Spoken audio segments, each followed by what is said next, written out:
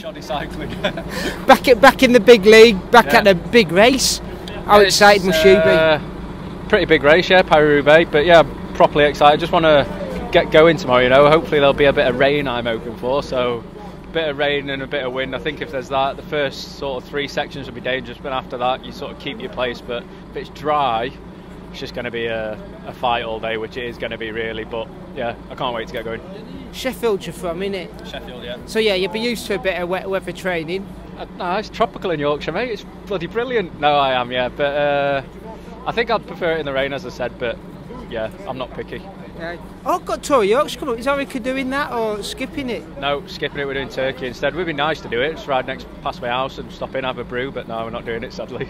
Okay, nerves-wise, how do you sleep a night before a big race like this? Pretty well. I'm all right normally. It's not until you sort of start the race and you're a bit nervous, but you got 100k before anything happens, so you've got time to think about it for sure. Just like a baby then, eh? Sleep like a baby at night who's had a long hard day being pushed around in a pram, yeah. Okay, who's the dark horse on the team?